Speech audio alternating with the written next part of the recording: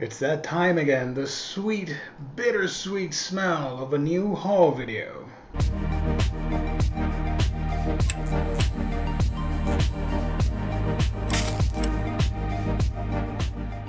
Hey everybody, welcome back to another exciting edition of A Week in Geekdom. Gio here, and yeah, the first haul of the new year, but at the same time, all the books that you're going to see here are from 2020. So I am labeling this the last haul of 2020.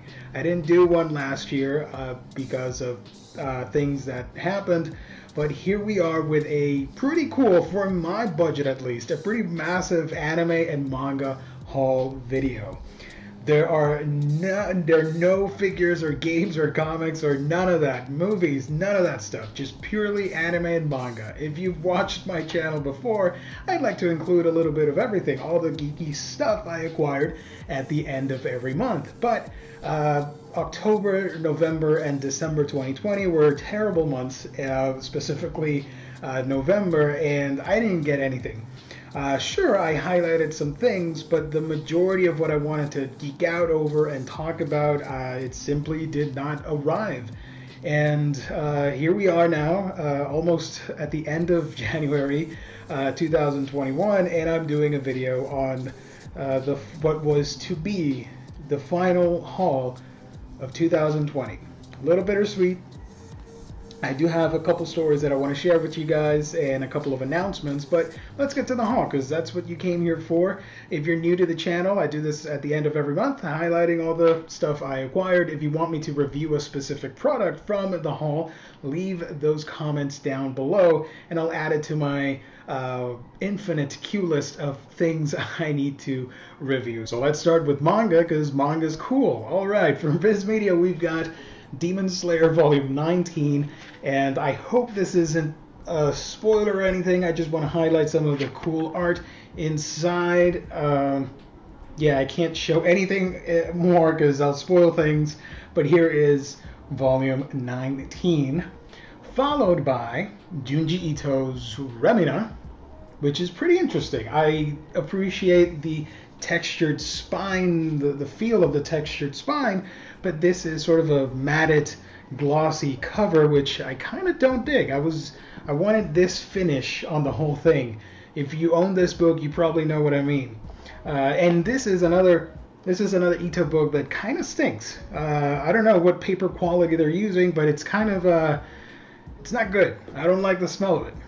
But here's some of that artwork right there, this sci-fi spooky tale. Hopefully I'll be reviewing this soon on the channel. I still need to talk about Venus and the Blind Spot, which I have not reviewed on the channel. So look forward to that first, and then we'll go over Remina. Here we have Maison Ikoku Volume 2. Love the textured feel on this. Completely different from Remina. This is really cool.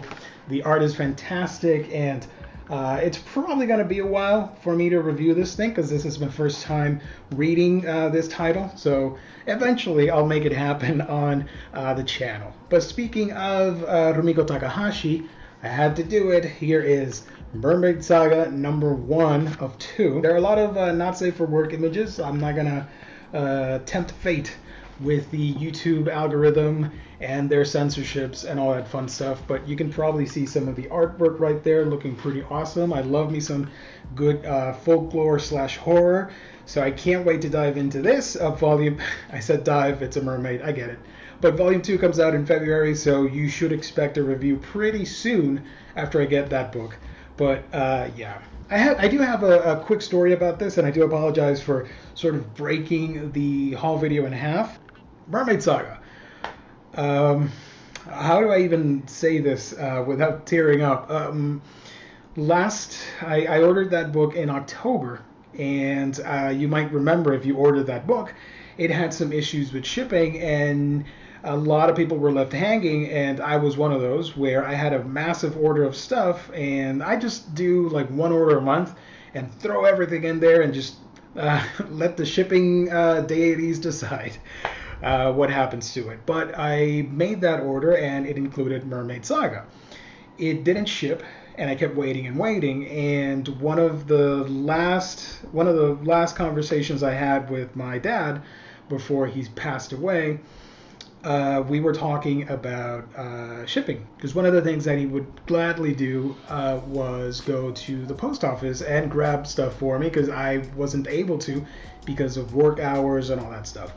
So he would constantly go, like maybe 3 times a week or something. But everybody in the post office they were so loving with my old man, and they cared about him, and they were friends, and he would go there and chit chat with all of them, and they formed a really nice relationship. And one of the things he always told me was, you gotta learn how to treat people, and that'll open doors for you. He didn't mean it in a malicious way or none of that, but like, since he knew these guys, whenever he'd show up, if there was a long line, they'd be like, come on over, I got your stuff, there you go.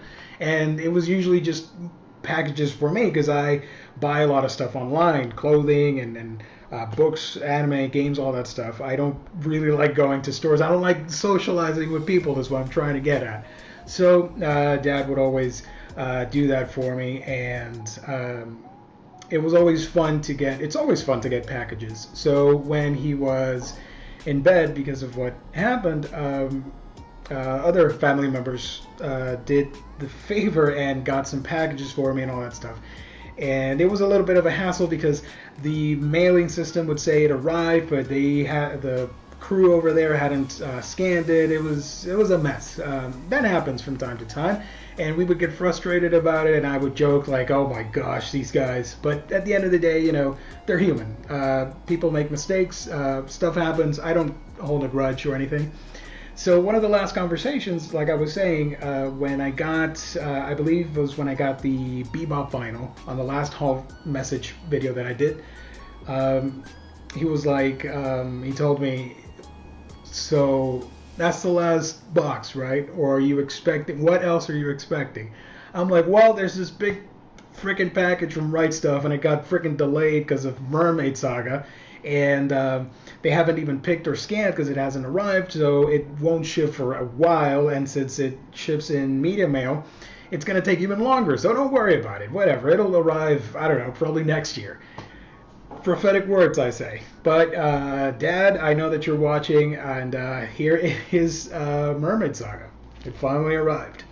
It's a little bittersweet for me to hold this and think of that, but nonetheless, this book now has a lot of meaning for me in a very different way, and I can't wait to dig in and read it. Continuing from Viz Media, we've got Beastars Volume 9. Beastars is so awesome, and just, I mean, I love the art on this, and just seeing the author's evolution throughout the story. You compare the art from Volume 1, and you see that progression. It's so nice and beautiful to look at. I love me some Beastars.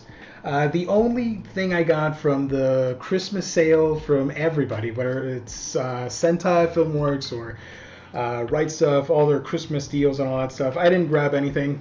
I wasn't in the mood for any of that stuff. However, I couldn't pass this up because I believe I told you a couple videos ago that I totally forgot I was collecting To Your Eternity. I only have the first 3 volumes, and that was ages ago.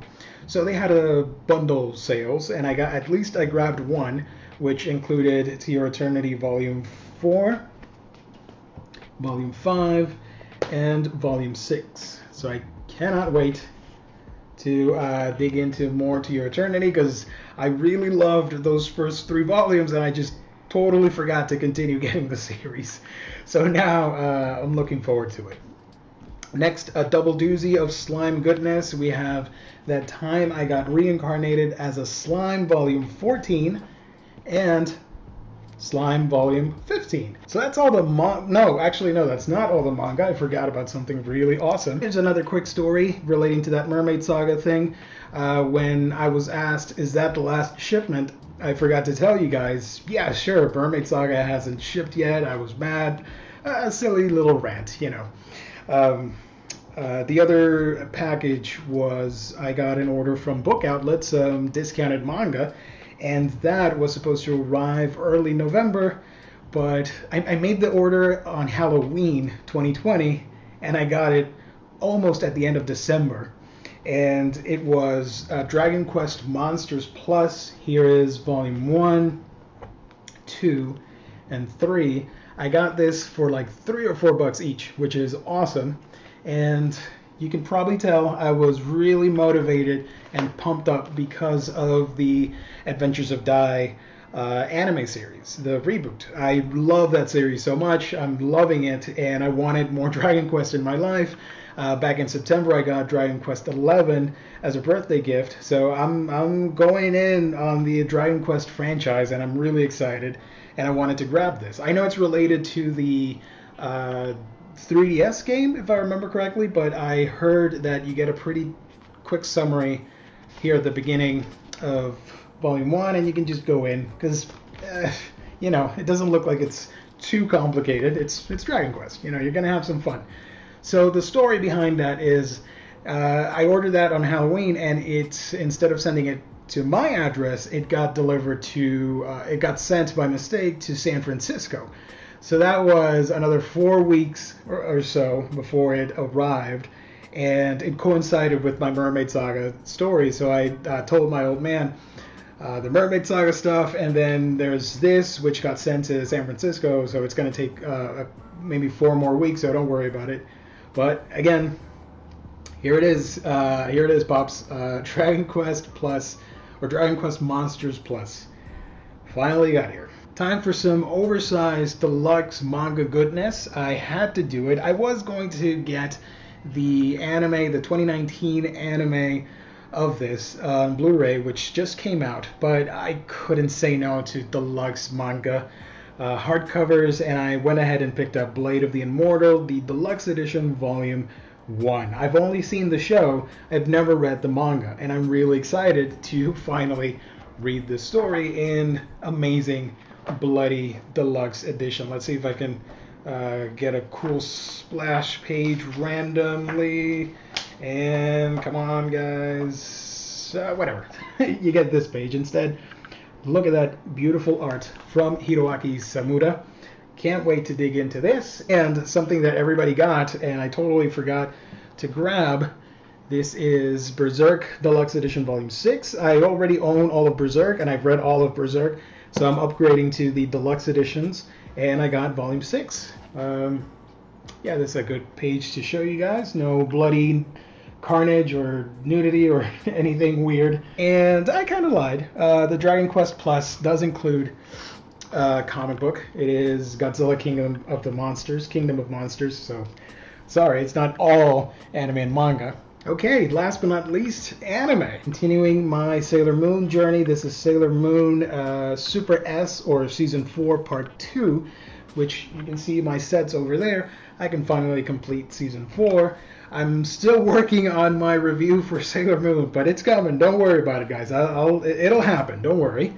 That also came with these cool little art cards that I wish could be stored inside the Blu-ray box. I hate that when the art cards are oversized. I love oversized art, don't get me wrong, but I have no storage for it.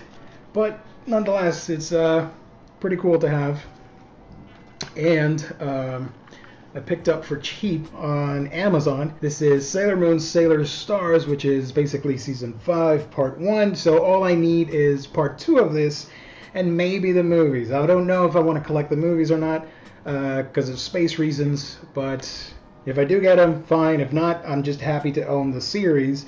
So here's Season 5, Part 1, the limited edition box set, which was on sale over the holidays for cheap. I think it was like $30, $32 or something like that out of 60, which is great.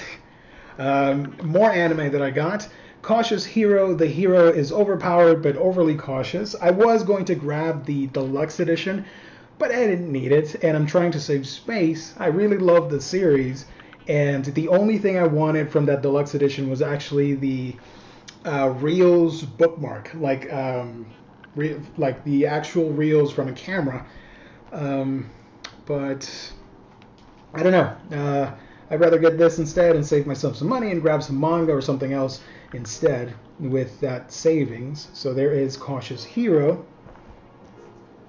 Finishing Iron-Blooded Orphans, I got Season 2 Part 2 for $12 because they're dumping this out because they got the Season 2 Complete Collection and everybody wants that instead of this. So in comes me, and I grabbed this as fast as I could. One of my all-time favorite series, finally on Blu-ray, Paranoia Agent. I had to grab it as well. And, of course, one of my favorite shows from 2019. Here we have Dr. Stone, Season 1, Part 2, the limited edition box set, which has a lot of stuff.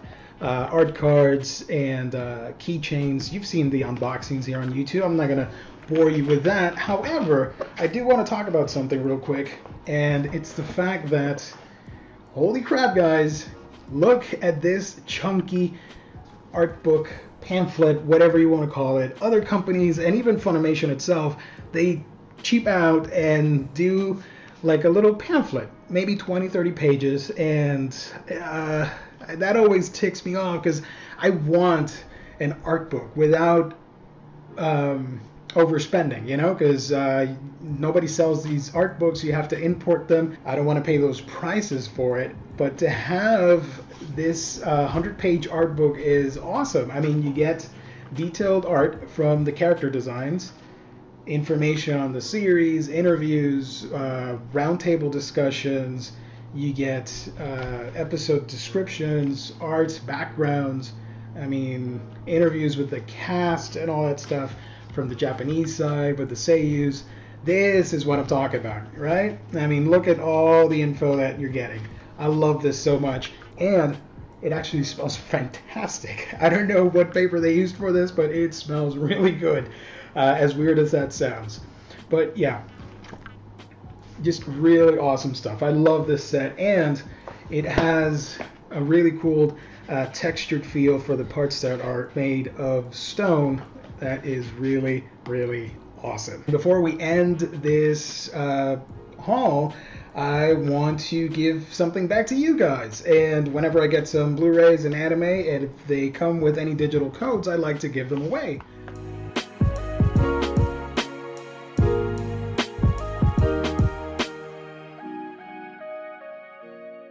So that's it, everybody. That's all the stuff I got. Hopefully, next year, or this year rather, 2021 is a lot better for everybody, and myself included. Thank you so much for watching.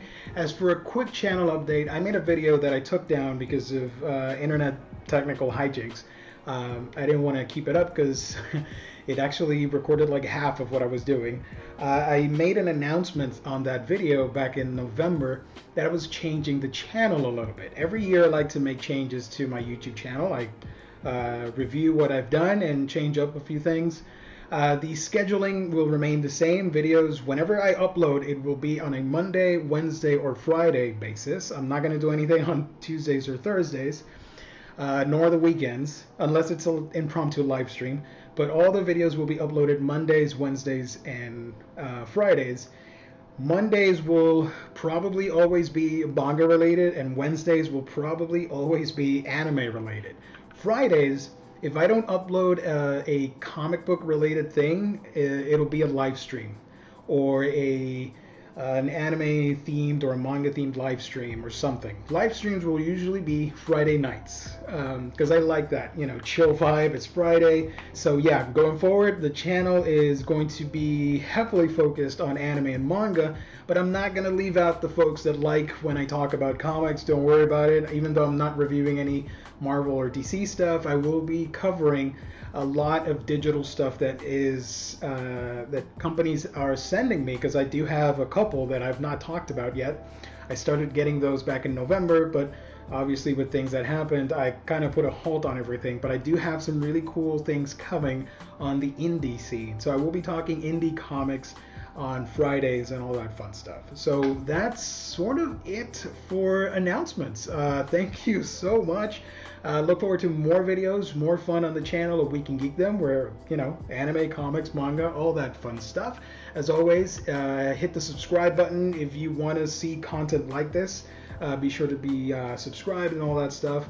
Remember to hit the like button. It helps out with the YouTube algorithm, because I don't really care about the money. I just want more people to watch the channel, and I want to entertain more people. And you can do that by hitting the like button, and YouTube takes notice and starts sharing the video to more and more people. That's the goal for 2021, right? So thank you so much for all of that. If you're interested in a Weekend Geekdom shirt, there's a merch store link down below. And that's it. I got nothing else. I gotta go. Thank you everybody for tuning in. God bless you. Stay safe out there, and I'll catch you on the next video.